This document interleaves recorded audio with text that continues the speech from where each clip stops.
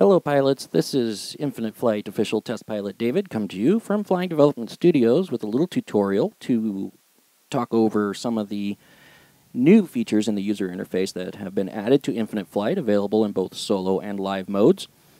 It's the instrument dock, and it's down here on the bottom where you're used to seeing your replay button or the pages button to show the HUD and toggle through the mini-map, as well as going to the main map and the systems buttons.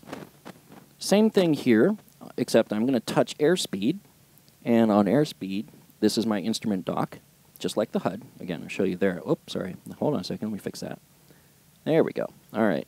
There are 7 docks at the bottom, as you can see. Airspeed, ground speed, heading, yoke, vertical speed, G-forces, load. May read out completely different when you make your alterations, but I'll cover the customization part here a little further going forward. So for the first one, I have airspeed, and this is my first page of the 5 possible that I can select instruments from to put in a particular dock station there at the bottom. So right next to airspeed, which I selected in the first one from that first page, I can put whatever I want in the next slot. So the second page being more of a navigation page, navigation-related instruments, such as bearing, distance to next, distance to destination. I'll explain those a little bit more later, but right now I'm going to stick to that first page with the airspeed and ground speed.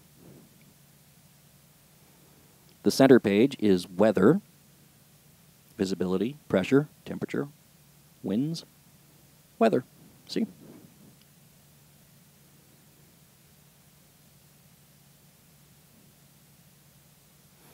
So I got my visibility set there. I'll move down the line a little bit more.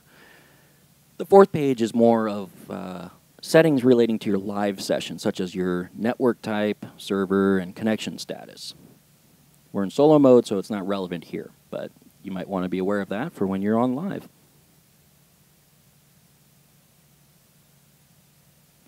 And the final 5th page has time-related information. Local time, Zulu time, as well as nearest airport is in there, flight time, and of course the helper yoke.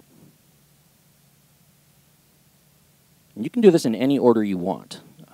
It doesn't matter which page you're on or which one of those instrument docks you're using at the bottom. You can make any selection in any of these positions that suit your needs and your preferences during your flight.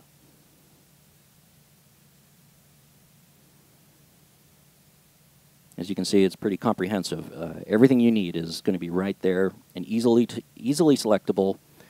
They'll remain there until you change them.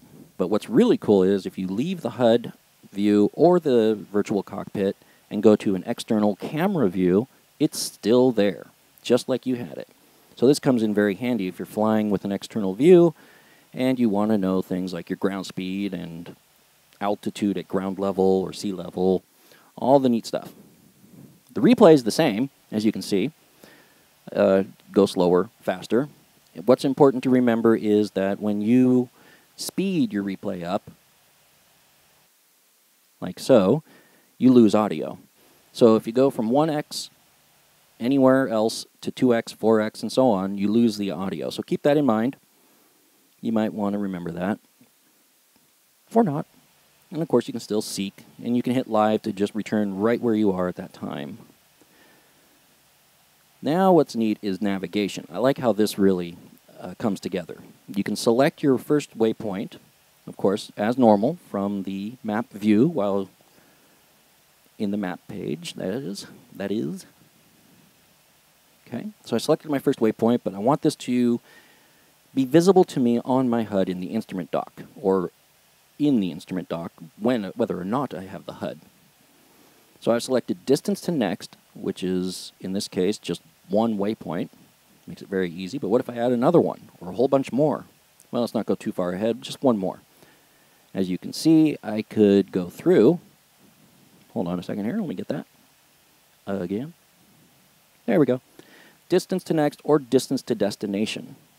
So I put distance to destination. I basically just used it to replace distance to next, and then I move over left where it says visibility, and I'm going to put distance to next right there. So I've got both. Distance to destination, of course, being the total distance of your whole flight, including all waypoints. Now, you can do this in any order you want. There is no wrong way to do this. There is no right way to do this. There's only your way to do this. So experiment and have some fun with it, and I think you're going to really enjoy it. So, again, this is David with Infinite Flight, your official test pilot, signing off and saying see you in the skies.